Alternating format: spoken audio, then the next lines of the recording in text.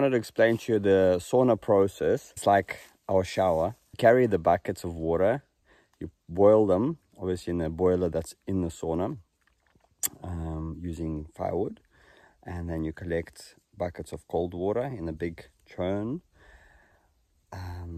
That's it. There's no plumbing, there's no pumps. Cedar trees, so we collect this little bunch which you smack yourself. It's much better if somebody else smacks you, obviously, with it. Yeah, it's very pleasant. It's like a nice massage for the skin. And then you wash yourself in the outside space of the sauna, which is built within the same building, and the water just drains out of the floor.